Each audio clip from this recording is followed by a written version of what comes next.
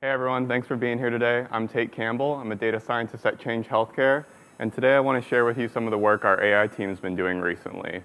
So I'll tell you a little bit about who Change Healthcare is and what we do, and then I'll get into some of the specific problems we're trying to solve in healthcare and some of the tools and technologies like H2O that we're using to do that. First, I'll tell you a little bit about Change Healthcare. So first and foremost, we're a healthcare technology company. We're about 15,000 employees nationwide, so we're a pretty large company. And we have an extensive network of healthcare services throughout the healthcare industry. And I'll get into that more on the next slide, but it's this healthcare network and the data and connectivity that come along with it that really serve as the foundation for our AI and machine learning projects. Just to give you an idea of some of the numbers in terms of how big we are in scale.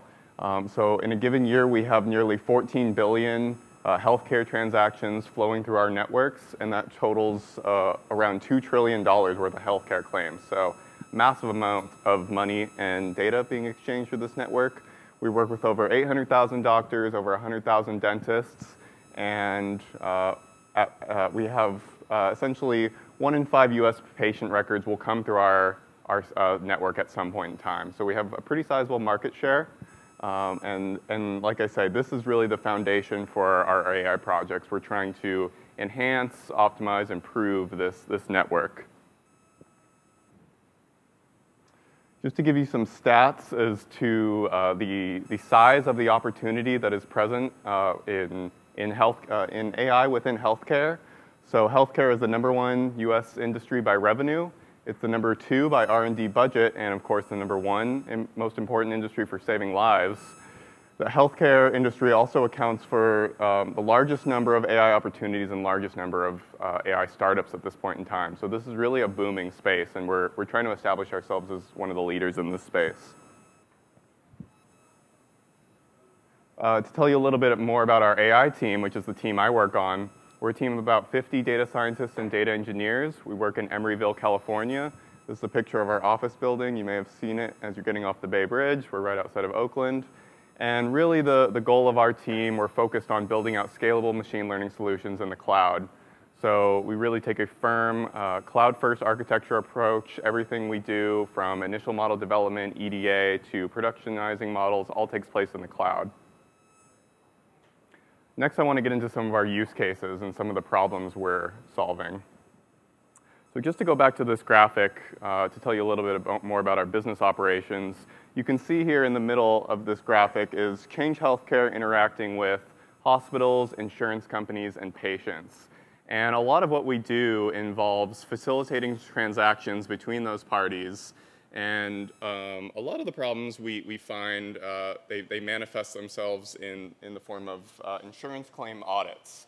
So often these insurance claims, patients are being billed for charges, and these claims often go back and forth with each party sort of arguing who is responsible to pay what charges and so on. So oftentimes we're interested in verifying the validity of the information in these claims. So what that looks like in a machine learning setting is essentially a lot of classification tasks.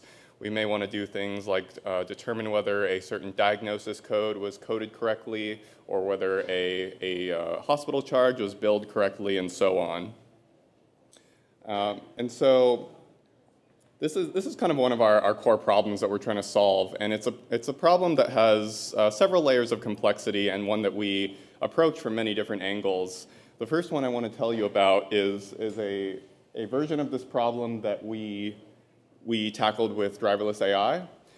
So this is a screenshot from a model that one of my colleagues built. And what we were trying to do here was essentially there's a form of this sort of insurance claim audit process where we have limited information. So at the simplest version of that is we've already extracted a lot of relevant information from the claim. So these claims can come in all kinds of formats like PDFs or raw EDI format, if you've ever been exposed to that. So there's a lot of parsing that happens up front. And so this is a version of this problem where we've already parsed out a lot of the relevant information. And there's a lot of legwork that goes into that, and we have a whole business unit devoted to that. But essentially what we were doing here was we were working with this business unit, and they came to us and they were essentially, they're interested in predicting the likelihood of a successful appeal.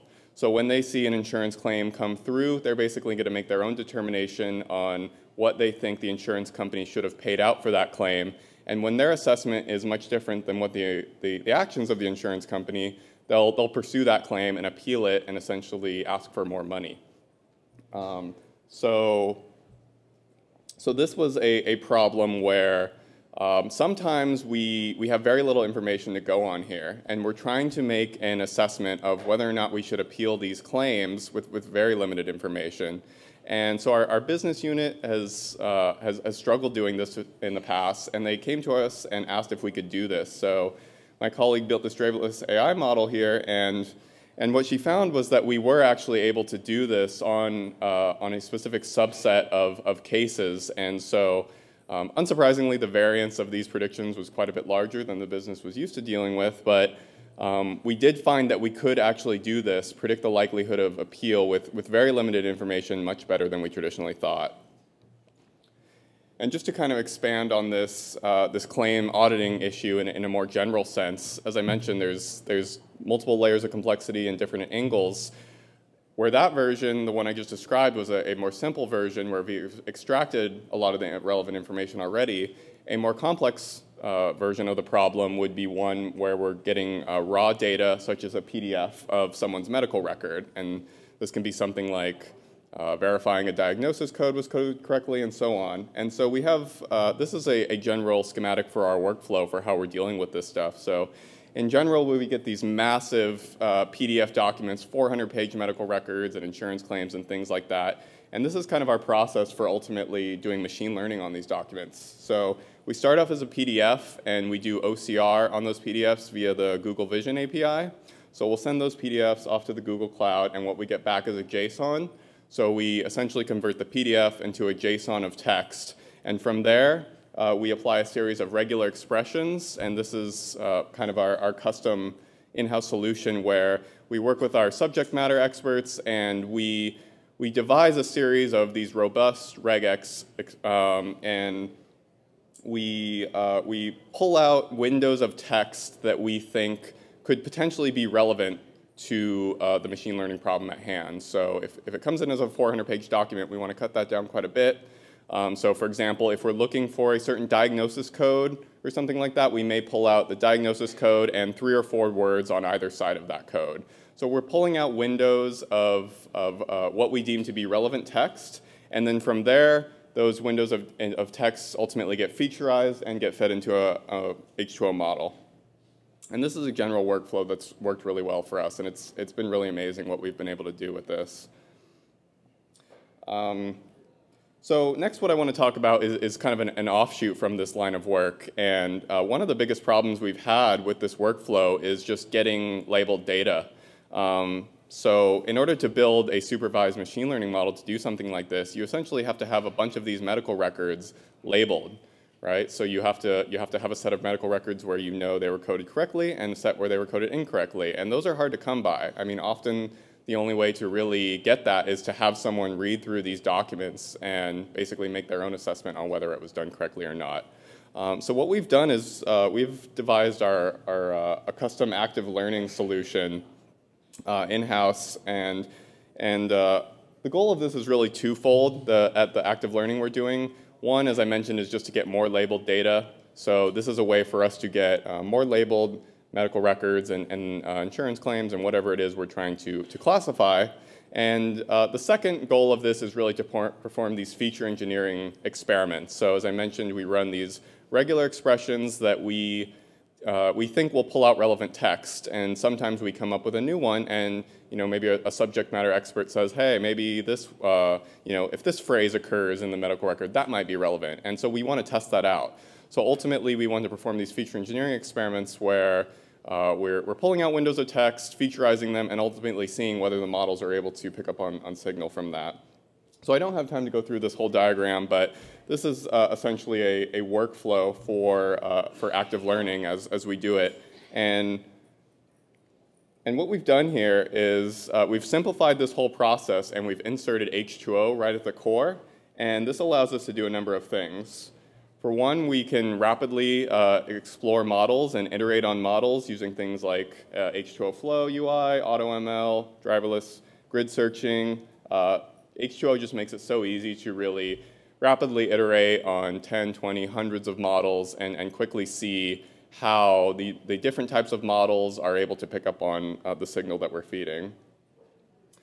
Another thing H2O enables us to do in this workflow is to quickly examine feature importances and model results. So for those of you that have used H2O Flow, you know how easy it is to pull up something like an RLC curve for a binary classifier and variable importances, and this is something you can see here. So it makes our job much easier. Next, you can quickly score the data in a Flow notebook, right? So if you've got kind of a POC model and you want to make some predictions and kind of go one step further than the cross-validation, we can do that.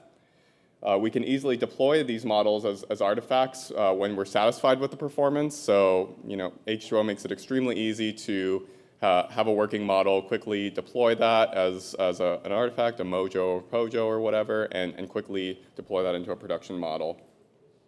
And then lastly, this is something we're working on. This is a proof of concept, but we're envisioning a scenario where all of this is happening autonomously. So this whole process, the labeling, the feature engineering experiments, and the feedback loop is all kind of happening behind the scenes autonomously. So that's something we're working towards now, and we're really excited about it. Next, just to get into some of the tools and technologies we're using for the most part. So we're real big on Spark, and that's one of the reasons we love H2O so much, is it works so well with Spark, sparkling water. Python is our primary language, although we do have some people using Scala as well. We use GitLab for our version control. We use AWS as our primary cloud platform, although we do use Google Cloud as well for things like the Vision API. We do most of our deep learning work in TensorFlow, and then lately we've been using Airflow as a scheduler tool. And many more, of course. These are just some of the main tools we're using. This is a brief schematic that kind of shows how we're deploying some of these jobs. So this is kind of a general batch scoring framework that we're currently doing. So in general, how these projects get deployed are, we work with a team within the company. We identify a process where we can kind of drop in a machine learning model and provide some lift there or some efficiency gain. And so when we deploy our model, how that works, we work with our team within our organization, and we set up a specific S3 bucket in our data lake. And so what happens, say we want to run this model every week or every day, what happens is every so often there's a regular cadence, and our partners would then drop in a data file, be it a CSV file or JSON or whatever. And our Airflow scheduler is essentially listening to this S3 bucket. Once the data file comes in from our partners, what we do is we launch a CloudFormation stack, which is essentially just a way to launch a bunch of AWS services at once. I won't go into that too much, but the most important part here is we launched an EMR cluster, and on that EMR cluster we run our machine learning application, usually a PySpark application with H2O, or a pure Python with a TensorFlow model. From there, we're going to read in the partners' data, score their data, and then ultimately we'll ship those model results, the output, back to the S3 bucket. So there'll be an inbound and an outbound location. And from there, our partner team will come and pick up the model results, integrate it into their workflow, and then that's how the models actually drive the business. This is just to get into the Airflow side of things a little more. This is an example of an Airflow DAG, a directed acyclic graph. So I won't spend too much time on this, but the thing to focus on here is just this middle pathway, which is what happens when we actually score data here. So you can see just this is the same process I just described. Essentially, our partners send us data in a batch scoring regime, and we want to score it. So what happens is the data comes in. We spin up an EMR cluster, so we just spin that up on demand. So it's a very cost-effective way to run things. We're not running these clusters all the time. We spin up an EMR cluster, we run a bunch of jobs. So here, these are a bunch of H2O models, eligibility 1, 2, and responsiveness. I won't explain it too much. Essentially, this is a project where we're predicting Medicaid eligibility of members. So this is, we kick off the EMR, we run the modeling jobs. Here we have this decider step essentially collates the job from multiple models. So we have 3, 4 models running here, and we want to bring those together, those results, before we ship them off to the business. And then after all that's said and done, we've ran the modeling, we're going to tear the EMR cluster down.